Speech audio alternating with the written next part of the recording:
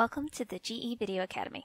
This video will demonstrate how to access remote radios for configuration via the web proxy service. For systems with NX or LN radios, the web proxy is an alternative management option for remote radios in the field that uses minimal of the system bandwidth. Open up a web browser and then log into the AP's web interface.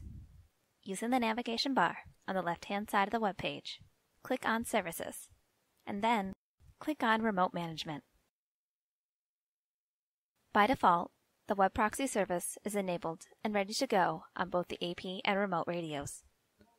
This means, under the Basic Config tab, the service and both the web proxy client and server are enabled. The remote management service is password protected. By default, the password is RMADMIN. For security reasons, the password should be changed on all units. For remote radios already in the field, the best option is to SSH to the remote's console menu. Log into each remote and enter configuration mode by typing the command configure and then pressing enter. Use the command set services remote management shared secret and then the password. Enter the command commit to set the change. Do this on all remote radios, and then on the access point, like shown here on the web UI. Once complete, save the changes on the web UI. The web proxy service can be initiated in two ways. First, under the Actions tab, and then under the Web Proxy Client section.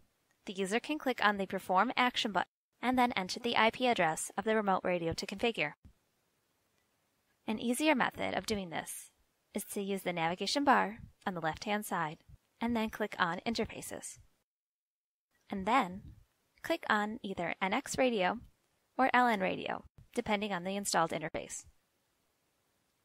On the Status tab that appears, expand the LN radio or NX radio section. Towards the bottom, there will be a section called Connected Remotes. Click on one of the remotes to manage, and then click on the Remote Web Connect button. On the pop-up, click the OK button to start the service. Give the service some time to connect to the remote radio. Once the service is connected, there are items to note. If the web browser has a pop-up blocker, a message may have appeared. Click on the link in the pop-up to open up the remote proxy. Second, only one web proxy session can be opened at a time, and the AP's web session must be signed out of.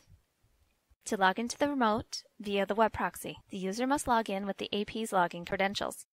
That being said, if the AP's username is admin and the password is testuser1, that must be used on the remote's login.